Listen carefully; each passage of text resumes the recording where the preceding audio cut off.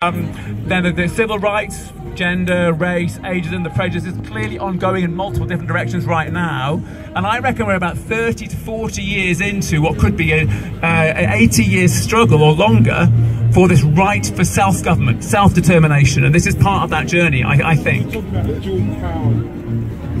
you talking about a dual power sort of dynamic where we're taking power ourselves and they're kind of realising that we're coming up that way and they're going down that way, and somewhere we kind of meet?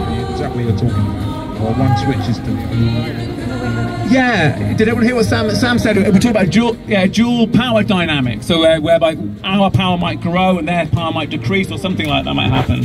The short answer would be I don't know, but what I do know is I don't think power's zero sum. I don't think it's like that, and frankly, given the enormity of the challenges we face, we need everyone to get more powerful in a way. I mean, maybe not Goldman Sachs, right? And maybe we don't need them to have more power.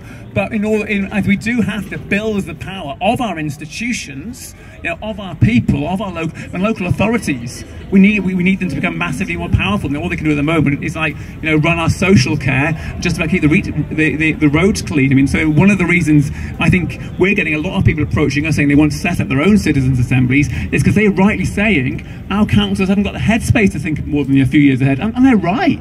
And it's not the politicians' fault. It's not. They're trapped. Many of them, particularly at a local level, getting paid what, 5-6 grand to do effectively a full-time job. I mean, it's incredible public service, but unfortunately, the way in which sometimes that public service can be propping up a system that is potentially doing more harm than good.